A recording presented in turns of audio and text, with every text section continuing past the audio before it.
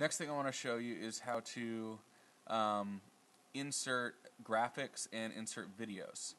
I'll go to Insert, Graphic, go to my desktop where I've got my temp MediaShout folders. Here's the VBS slide that I want to have this week. I click on that, hit Select, and now it shows up. Now you notice it's got that different Manual Advance option there. Because it is in my pre-service slides, I want it to timed advance. So I'm going to go to Advance, Timed, change that to 12 seconds. That's enough time for everybody to read it and get a general idea. I'll hit Apply, and there we go. I've got my graphic built into MediaShout so that everybody will see the VBS slide this week. If I wanted to change the size of it, MediaShout is set up to automatically put it at the full scale, its original size.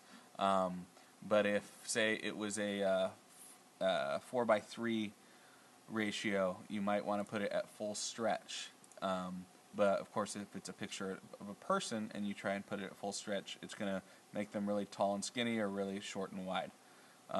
So typically, I'll just leave it on full scale. When I hit cancel, it's going to ask me if I really do want to cancel. I'm going to say yeah. There we go. So then if I want to insert a video, I'll go to Insert, Video, Video File, and find a video file. Here we go. I've got a Father's Day video. We used this last week for Father's Day, and I put the countdown over it. That way, while the countdown was going on, people had something entertaining to watch, and you could watch this funny video about fathers. So I'm going to delete that. Turn off the key there. A couple other things you might want to learn to insert is websites and PowerPoint videos or PowerPoint sections. Alright, so to insert a PowerPoint show, we'll go to Insert, Slideshow. I'm going to go wherever I've saved it. I've saved this one to my temp MediaShout files, and here's a PowerPoint presentation. So I click on that.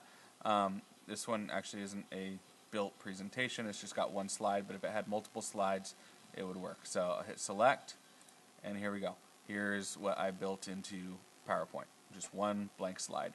If there were multiple slides, they would continue to load down below. So I'll delete that. If you want to load a website, you can also do that, and you can put a like Facebook or a website that you want to show people during the service. You can actually do that on the projector within MediaShout. So go up to Insert, go to Web, then we'll type in the website we want to use. So http www.facebook.com. Hit Select.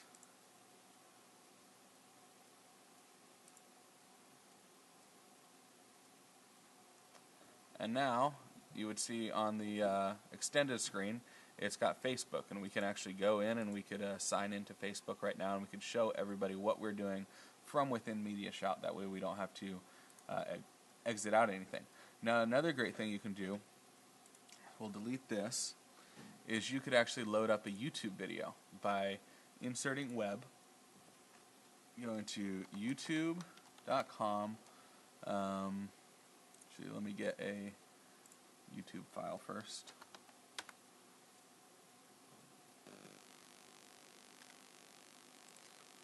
We're going to load the Lego movie trailer. So I would go to YouTube. I would get the YouTube URL there for the video that I want to work with. Go into MediaShout. Hit that. Then, right after watch there, I'm going to do _ pop-up. What that's going to do is, instead of taking me to the YouTube website and just showing me that, and I'll have to actually click on it myself, it's going to automatically start playing the video for me. So if I hit Select, now when I click on this, on the extended screen, you will start seeing the Lego movie trailer.